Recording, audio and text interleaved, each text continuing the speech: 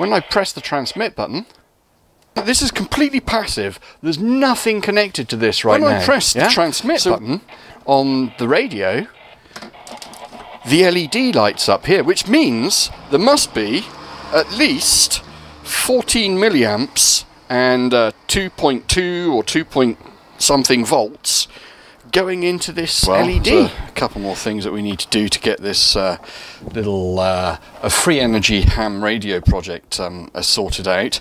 Basically, just as a quick reminder, this is sorry, just get the circuit diagram. This is a harvester radio, so effectively an antenna here, and we have some diodes which will rectify the signals that are coming in, and those signals can then be used to charge an external battery, which the charge voltage is limited by a Zener diode here, and then that external battery can be used to drive a transistor, which gives you the ability to rectify and receive shortwave signals. So yeah, there's an external tuning capacitor and various other things that we can wire up to this. We're not going to do all of this today. I just want to prove the principle to you. And actually, I have a few things to say to you. So, I've been in the paper, local paper, and also, or say the YouTube channel has been in the local paper, and also the Daily Mail has published my potato peeler, which was really quite interesting. Really actually wasn't quite interesting. Electric drill, potato on the end of it, spud peeler, and basically we peeled spuds with an electric drill. Really quite amusing, and that seems to be going viral at the moment. So if you're watching because of that, I just want to give you a heads up. This is actually an engineering channel. We're going to get into electronics engineering, dubious sort of engineering. This is a bit of a free energy type project. It's very small amounts of free energy, but it's free energy all the same. A big thanks to all of the subscribers. We had some 800 plus subscribers. That count is going up quite quickly at the moment. But I want to let you know that all of the subscribers that the channel has, I wouldn't bother doing this if we didn't have you guys watching it, offering your support, your suggestions, your comments. Have a look through the archives.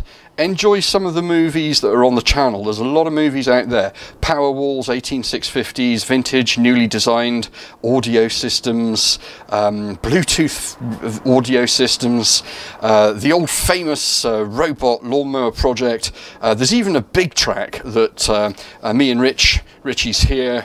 I'm Howie, Matt's been here as well. There's other people that are involved in the channel occasionally.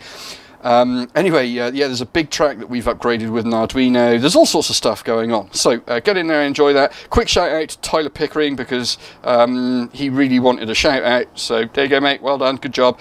And ultimately, thumbs up, share the videos, anything you find interesting, chuck it out to your mates, whatever, stick it on your Facebook, whatever. And massive thumbs up. Thank you very much, guys, for being involved in this mad engineering type channel. So that said, without further ado, let's get on and get some engineering work done and see if we can prove. We have all sorts of stuff, by the way. I have a little radio transmitter here. This has a BNC connector on it. BNC connector, we can connect up a variety of different antennas to it to try and trap some of those radio waves and convert those radio waves into electricity, which will charge up this battery and effectively allow us to listen to a shortwave radio. So without further ado, here we go. Right then, so there's a few things that have got to happen before we get into this. So just got to finish things off. We need to solder onto this here. We need to solder on some crocodile clips.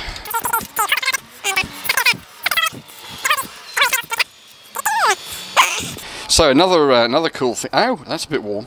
Another cool thing that's happening is RetroManCave popped over to see me a little while ago. He refurbishes computers and enjoys refurbishing old and gaming systems and that kind of stuff. He popped over, and we're going to get together and we're going to do a collaborative project. He's a much more quality YouTuber than I am. He makes very, very nice quality videos. He must spend some significant time putting his videos together. I slam mine together with a bit of kit that I've rigged up in the shed here. Just so you know, it's absolutely freezing in the shed. Right, okay, look at that. Okay, good news. We've got a battery holder. Damn it, I forgot to get the battery out of the lounge. Right, okay, so I need to get a battery for my little battery compartment. So effectively, this will connect onto here. Oh yeah, I need to get headphones as well, don't I? Right, so this will connect onto here, sorry, and here. There we go, it's on those terminals right there. So we'll have a battery on there in just a moment, and we'll connect up, we'll just connect up this antenna for right now. This is a little BNC connector, and this is a BNC connector, little, I think it's a 6 meter type antenna, or tuned for 6 meters, extendable, as you can see, or telescopic. So we'll get that there, and oh, I'll tell you what, just for fun, it's here, let's fire up this radio and see what happens if we if we transmit next. Oh my goodness, look at that. Wow, look at that. You see the LED lighting. So I'm going to transmit. Here we go, 3 2 1. Whoops. Transmit. Look at that. Fantastic. So when I press the transmit button, yeah, I'm sure you can see that. When this is completely passive, there's nothing connected to this right now. Yeah. So when I press the transmit button on the radio, the LED lights up here, which means there must be at least 14 milliamps and 2.2 or 2 point something volts going into this LED. So that quite quickly shows us that actually this works. So the idea is, if we put this in the charge position, this switch here in the charge position, and we put a battery in here, this battery will charge. What we can do is we can remove this little connector here.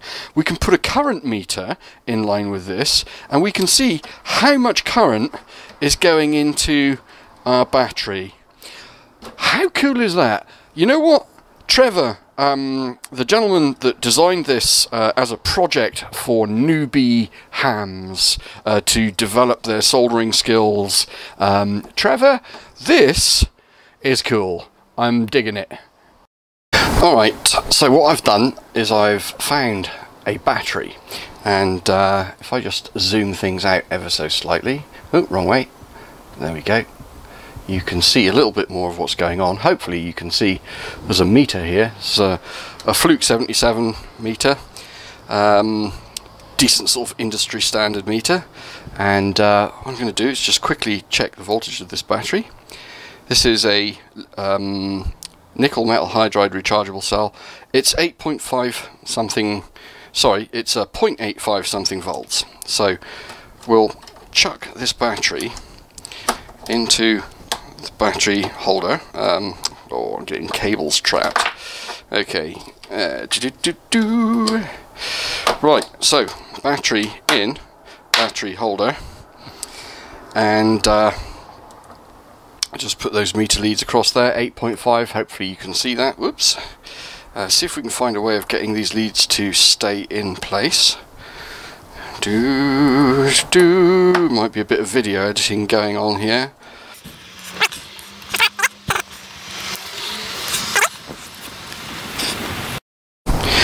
Okay, so what we've done then is we've taken the Fluke meter, we've put it across the battery, which is a nickel metal hydride battery, and currently the battery is reading 0.96 volts. Actually earlier it was reading 0.85 volts, but I did have a quick test of this just a few seconds ago.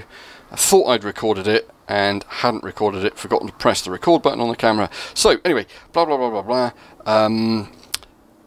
PCB set up, ready to go, battery connected up. We've got a test and charge switch. We're putting the test switch into the test position. So when I press this button here, the transmit button on the radio transceiver, you can see the antenna transmits a signal which is received by this signal, which is rectified by this set of diodes, and converts that signal into an electrical voltage that's powerful enough to light this LED. There we go, boom. As you can see, the light's going. Talking of the lights going, I'm having a few problems with the shed lighting.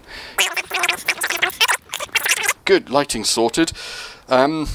So let's just make sure that that's in play. 9 point come on, 0.95 volts. Let's put this into the charge position and press the transmit switch. Again, radio waves transmitted from this little wire antenna here into this BNC connected antenna into the ham radio circuit. Turn it on. It's transmitting. Look at that. Free energy. This is effectively how your I say free energy, I'm joking, but this is how your wireless charging circuits work with your mobile phones and this kind of stuff. So there we go, check it out. 1.1 volts DC, holding, and it's holding. So effectively this circuit is indeed charging this battery. So the good news is this battery will then, in turn, when you turn on the radio here, you should be able to plug in some headphones on this socket, and you should be able to tune in a radio station which is being powered effectively by this little battery right here, which is being charged up by a radio source. How awesome is that? Trevor from eBay sent me this. He said, have a play with it. It might make a couple of people raise an eyebrow or two. Yeah, it works. This is quite interesting. Free energy? Not really. Really not free energy. And we're talking microamps at really close range, or milliamps at really close range, and we'd need to be next to a very powerful transmitting station in order to actually pick up that energy.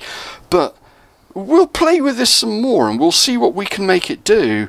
It's really cold out here in the shack, so I do apologise, but I think I'm going to call it quits for this episode. Okay, so the deal is, when you press the transmit button on this transceiver here, radio waves will be generated by this antenna, go into this antenna through air, rectified by these diodes on the PCB. That will generate enough electricity to power this LED here that you saw. We're going to move the switch into the charge position, and then you will see the voltage rise across this battery as this battery is being charged. So here we go. I've just pressed the transmit button on this little radio here, and look at that, 1.2 volts DC. That's caught my imagination. That's not bad at all. Share, like, subscribe. I know that's so cliche of me, I do apologise, but yeah, get this channel out there a little bit. Let's see what happens. Cheers!